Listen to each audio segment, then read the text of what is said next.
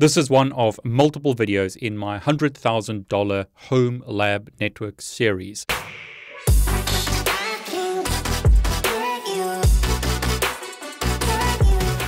Okay, last thing I want to do is configure IP addresses on the devices. One of the things I want to do in a subsequent video is upgrade the operating system of the switches. But for now, let's configure IP addresses. So start with the first core switch. You should obviously configure passwords, but I haven't done that yet. Interface VLAN 1, if I can spell. No shut.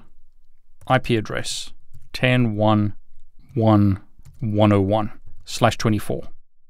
Show IP interface brief. You can see that the interface is up down, so interface VLAN 1, no shut. Now this switch has routed interfaces, so show interface brief shows me that all the interfaces are routed. That means that the VLAN interface won't come up unless I disable routing on some of the interfaces. So I'm going to disable routing on these two interfaces to the 6300, and then I'm going to make sure that spanning tree is enabled. Show IP interface brief. You can see that that interface is now up. Now just be careful with some of the switches. Notice spanning tree is disabled by default on the 8360s. These are actually data center switches. You want to run routing protocols rather than spanning tree. But on the 6300s, show spanning tree. You can see that spanning tree is actually enabled on that switch. So first thing is, let's enable spanning tree on the second 8300. Interface VLAN 1, IP address 10.1.1.102/24. No shut. Can we ping 10.1.101? The moment it says we can't, and once again, that's probably because I didn't make the interfaces switched ports. So no routing on this interface, no routing on this interface. Show interface brief. What you'll notice now is these are saying access. Native VLAN is VLAN 1. Interfaces are up, running at 25 gig.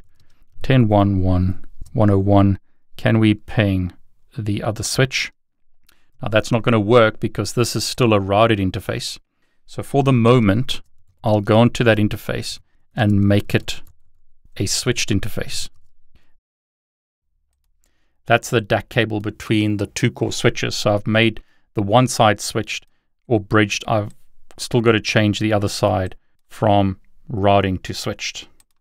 So show interface brief. You can see it's now an access port. VLAN 1 running at 100 gig. These two interfaces, access ports, 25 gig. Go back onto the first switch, show interface brief. This is still routed. Those are access, so I need to make this an access port. So conft interface 11/5. No routing. Show interface brief. Those are now access ports. So I should be able to ping from the one core switch to the other, which I can. So can ping itself and can ping the second switch. So write memory, save the config. Second switch, write memory, save the config. On the 6300 switches, show interface brief. Bunch of interfaces. Show IP interface brief. No IP address configured. Interface VLAN 1. IP address 10.1.1.103/24. Can this ping the core switches? It says unreachable.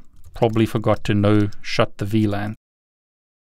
So no shut the switched virtual interface. So can I ping the core switch? Still unreachable. So show IP interface brief. It says no IP address. So let's look at our running configuration. What did I do wrong? Okay, it says IP address ignored when DHCP is enabled. Okay, so interface VLAN 1, no IP DHCP. Does it work now? IP address is there, it's up. Can we ping the core switch? Yes, we can. Can we ping the other core switch? Yes, we can. So write memory. Go to the second switch, interface VLAN 1. or VLAN 1 rather, no shut, IP address 10.1.1.104/24. No IP DHCP. Try not make the same mistake again. Show IP interface brief. IP address is configured. So show run, and if I scroll all the way down, lots of interfaces. That's the configuration. Can we ping the first core switch? Yes, we can. Can we ping the second core switch? Yes, we can. Can we ping the first 6300? Yes, we can. We have IP connectivity in our topology now. So this IP address is 10.1.1.101/24. This is 102/24, 103/24, and 104/24. They are currently all in VLAN 1. At the moment, we're using spanning tree. We are not using routed interfaces. Makes more sense to use routed interfaces in a data center. But for this topology, that's okay. Spanning tree isn't as good as routing protocols. One of the problems we'll have is we will have some interfaces blocking and some forwarding. Now on the second 8360, all interfaces are designated and forwarding, so that may be the root switch. Show spanning tree. This switch has a root port, so it's not the root switch. Let's make it the root. So spanning tree VLAN 1, and let's set the priority to 0. It's set in multiples of 4096. Okay, it doesn't like that. So do show spanning tree. What version of spanning tree are we running?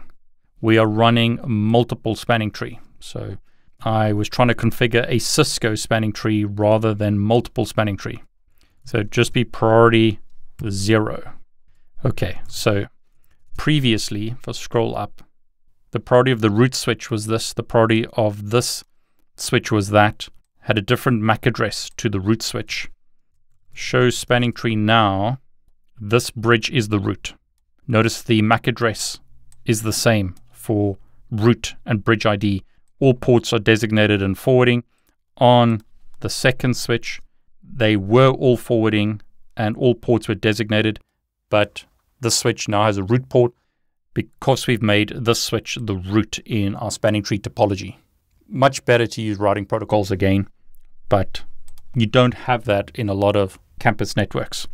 So show spanning tree on the second 6300, scrolling all the way down. And I'll just make this smaller because it doesn't show it very nicely. A lot of output in the spanning tree command. So scroll all the way down. What you'll notice is it has a root port and then it has a blocking port. One of the uplinks to the core switch is blocking. The same on the other access switch or 6300 switch. Show spanning tree. One port is forwarding, one port is blocking. We are not using both uplinks. So we should really use link aggregation or something else to improve this. Okay, so I'm going to end the video at this point because it's getting very long. This is a series of videos, so I'm going to show you a whole bunch of configuration. Let me know if you enjoy watching me build this network.